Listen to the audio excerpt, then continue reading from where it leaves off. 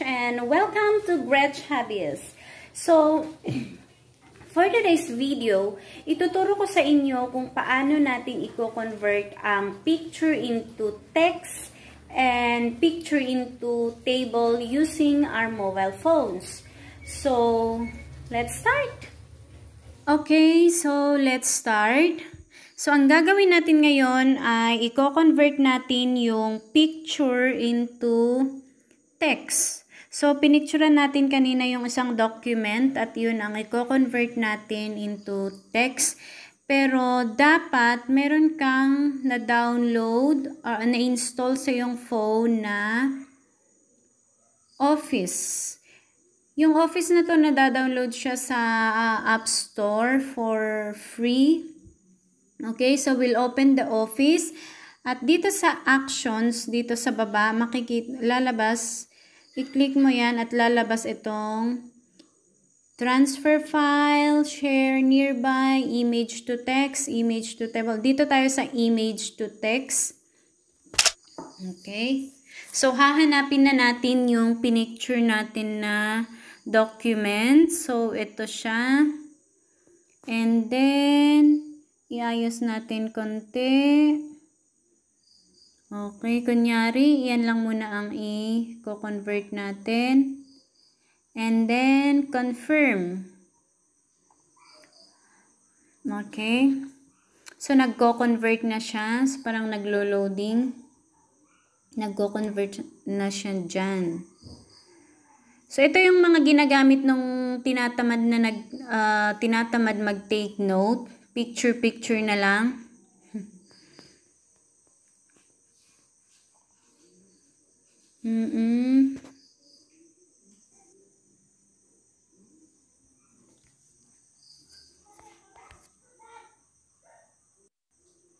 Okay, there you go. Andyan na siya. So, ito, nakopya na niya. O, ito, na-convert na niya into text. So, yung document natin sa taas, ayun, for the tester, assume a push-up position. Ito, for the tester, assume a push-up position hanggang sa scoring boys and girls. O, ayan, so scoring. So, saktong-sakto yung na-convert niya. So, we will just copy and then pwede mo na siyang i-send through email, i-paste mo na siya sa email, or i-paste sa Microsoft Office Word. Asan ang aking, ayan, Word. Okay, so let's open a blank document. So, ito yung blank document. And then, long press lang natin siya. And then, paste. Ayan. So, na-paste na natin. Pwede ka na rin mag-edit. I-edit mo yung kung may gusto kang idagdag. Fonts, color, ganun. May mga options dito sa baba niya. And then, save as. Save as this device. Storage, documents, document 3, and then save. And, okay. Ganun lang siya kasimple, guys. Okay na? Ayan. Ayan na natin exit. Okay, dito naman tayo sa susunod.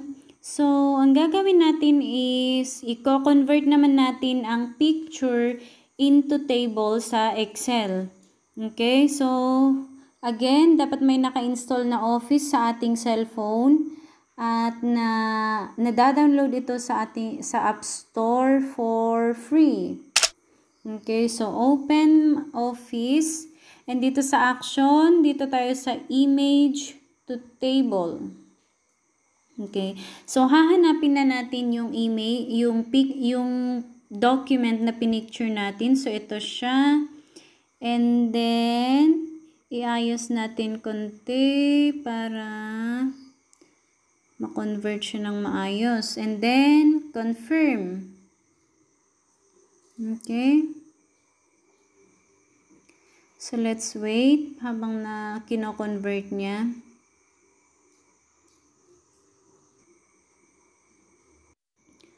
Okay, so ito, kinonvert na niya. Ito. Okay, so pwede mo siyang i-copy and send to other documents or open. Dito na tayo sa open sa Excel. 32 items need your review. So, pag i-review mo yun, isa-isa niyang i-check yung mga tables dun sa taas. Pero, kahit will open anyway. And then, ayan na siya. Okay. So, ito, nakopyan niya yung mga text sa picture.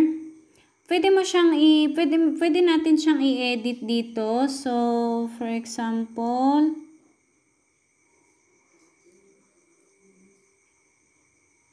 borders, para yung dun sa table niya. Pero, medyo mahirap lang kasing mag-edit dito sa cellphone. Kaya yung sa akin, yung ginagawa ko, sinesave ko, tsaka doon na ako sa computer mag-edit.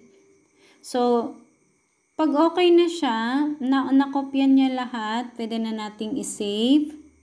Save as to our device, documents, book 4, ang file name niya, and then save. Ayan. So, nakasave na siya sa ating cellphone, and then yun nga yung sabi ko, yung ginagawa ko sa akin, sinesave ko dito sa cellphone, tsaka ko ini-edit dun sa computer para mas madali. Dito kasi wala tayong mouse dito sa cellphone, kaya medyo mahirap i-edit, oh. Pwedeng i-merge yan. I-merge. Ganyan. Ganyan lang siya, guys. And then, yun na. Simple lang. So, we're done. And, sana may natutunan kayo. At, subscribe para mapanood pa ang iba nating videos. Thank you for watching.